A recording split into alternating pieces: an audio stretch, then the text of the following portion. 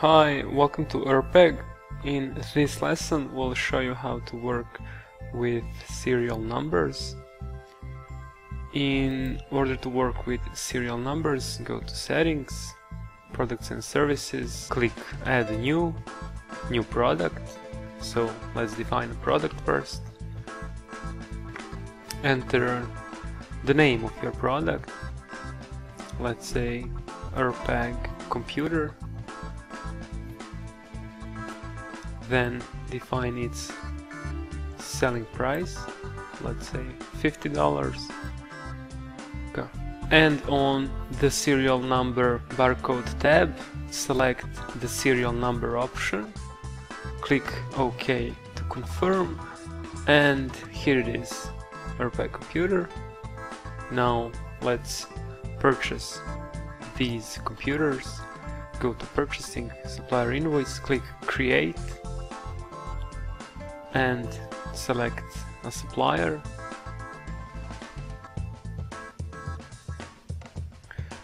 Enter document number, and now add items, let's say computer, Urpeg Computer, and now enter the serial number for this specific item, let's say 123. Now Urpeg Computer again, enter a different serial number, 1234, enter the same, and one more, the same product but different serial number. Define purchase prices and click OK to confirm, and here it is. This is our invoice. Now go to sales and let's sell these computers. Click Create, and let's create a new invoice. Select the customer, and now add items, let's say computer, Urpeg Computer, and as you can see, the system will offer you different serial numbers. Select the ones you want to sell,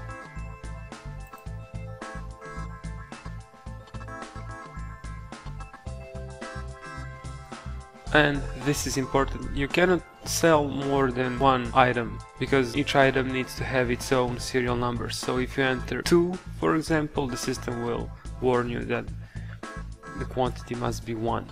So let's correct this, write 1 and click OK to confirm. And here it is. You can enter into it again. To activate the print option, click print, and here they are. These are your products with their serial numbers, but if you want to activate the serial number option, go to Invoice Template, click Add New Invoice Template, write the name of the template, let's say Invoice Serial Numbers or something similar, and scroll down until you find checkboxes.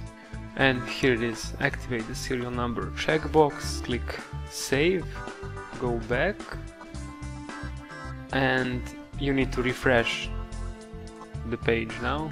Click Print again, and click on the drop down menu, choose your invoice template, click Refresh, and you will see the changes. Here they are, your products with their serial numbers. Now go back, there is another option you may want to try, it's the POS option. Go to point of sale, click New Receipt,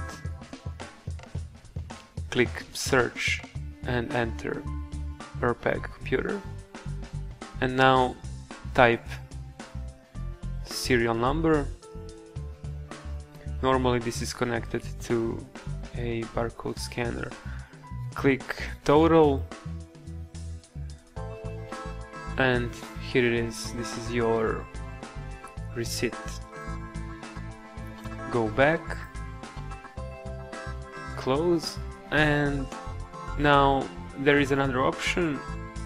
You can go to Inventory, Stock Card, and on the report parameters tab, type RPEG computer, choose serial numbers and click refresh, and here you can see how many of these items you have sold and how many you have purchased. So go to settings again, products and services, to activate the lot option, the lot number option, click new product, and in the same way as you have activated the serial number option, you can activate the lot number option. Enter the name of your product, let's say Milk ABC, click lot number, click save, and now let's purchase this item. Go to purchasing, supplier invoice, select a supplier, let's say ABC store, and now type milk, lot number under the serial number column. These lot numbers can be the same or different, it doesn't matter, and when you work with lot numbers the quantity can vary.